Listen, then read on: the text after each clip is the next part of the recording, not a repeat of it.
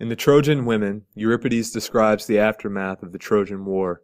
The play opens with Poseidon grieving over his beloved city of Troy, which the Greeks have conquered.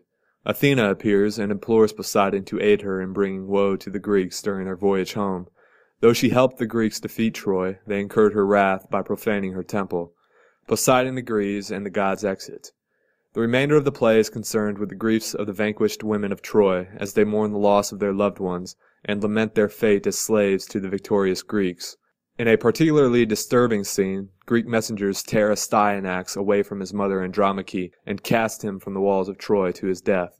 The play has a strong anti-war sentiment. Euripides demonstrates that there is no true victor in war.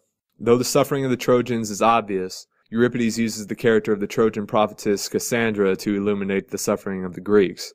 She argues that the Greeks are less fortunate than the Trojans because the Greek soldiers fought and died in a foreign land. They did not have the joy and comfort of seeing their families during the war like the Trojans. And though they may have won the war, Euripides warns that the men who sack cities make deserts around themselves and are destroyed.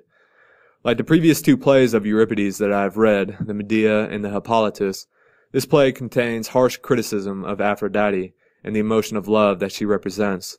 Both Trojan and Greeks curse the love triangle of Helen, Paris, and Menelaus as the cause of the war.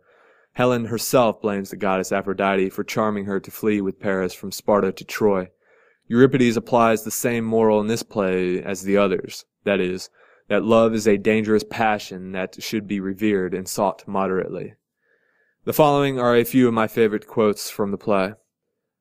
"A fool is he who sacks the towns of men, with shrines and tombs, the dead man's hallowed home, for at the last he makes a desert round himself and dies. Of all the prosperous crowd, count none a happy man before he die. The dead alone forget their griefs and never shed a tear. 'Tis all one never to have been born and to be dead, and better far is death than life with misery. For the dead feel no sorrow any more, and know no grief. Who loves once must love always. The manner of burial makes little difference to the dead."